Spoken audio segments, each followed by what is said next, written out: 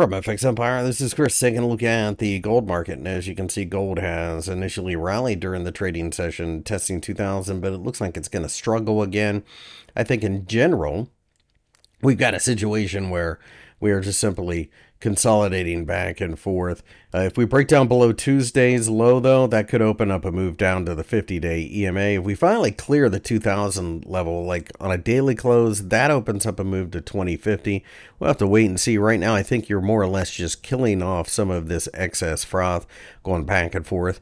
In theory, it suggests that we probably go higher. Consolidation typically leads to continuation, but it also can be a high as well. So right now, you're more in a wait and see pattern.